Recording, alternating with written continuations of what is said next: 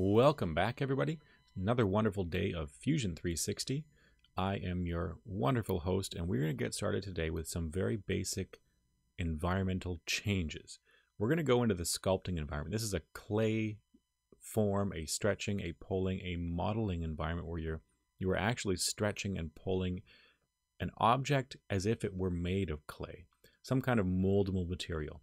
And the very simplest way to get there is just in the default environment that you start out with, which is the model environment. When you open up Fusion, an untitled document, this is all by default. The moment you open the program, it does this, is you select the Create Form option. It should be defaulted to your menu. If it's not, it's on the bottom, near the bottom, and you can just add it to your menu if you would like. I'm going to select that right now, and it says, automatically you've entered the sculpt environment, use the finish form button, and so on. You can close this forever. I'm going to keep it just for old time's sake. And then now I'm in the sculpting environment. I can go back to the model environment and then back again, back and forth as many times as I want. It's not going to do much, but if you notice, the sculpting environment disappears from this menu the moment I leave. There's a big reason for that. I'm not going to go into it. It has to do with the design history and other changes that happened in this program before, because this sculpting environment has been around for a long time, longer than this design history at the bottom. And I'm pretty sure that's the reason for it.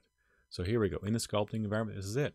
One other way to keep it in the menu here, before we end this video, if I go back, is to actually get rid of the design history. So if you go on the bottom right, you have that gear. Click that. Hit the Do Not Capture Design History. It gives you a warning because everything here in your history, if you have an object, all your moves, all your changes, everything you've done, whatever history you have, will be deleted. It will not be saved. Some things will, but most things will not. You cannot go back the same way. So just be careful with that. So make sure you're in a new document just to save your butt. Hit Continue. Now my design history is gone, but the sculpting's there.